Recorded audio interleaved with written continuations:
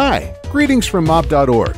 I am Trash, and today I want to tell you about an exciting new game called Labyrinth. It is based on a well-known game we used to play as children, a board with a labyrinth and holes in it. The idea of the mobile version is the same. A player needs to roll a game ball to the finish hole while avoiding all obstacles, walls, blocks, and holes which send the ball back to the start of the labyrinth. The game offers an accelerometer system of controls. With sharp, precise moves, and the way you incline your device will decide the speed and trajectory of the ball's movement.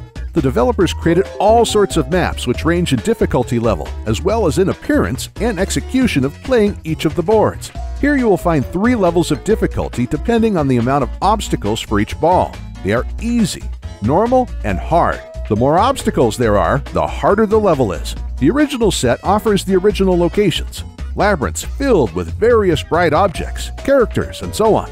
The user can select one of 6 balls. During the gameplay, you will see that they differ in appearance as well as in their behavior on the board. Here you will find bouncy balls, which can bounce off the walls rather hard. And there are also faster and more maneuverable balls.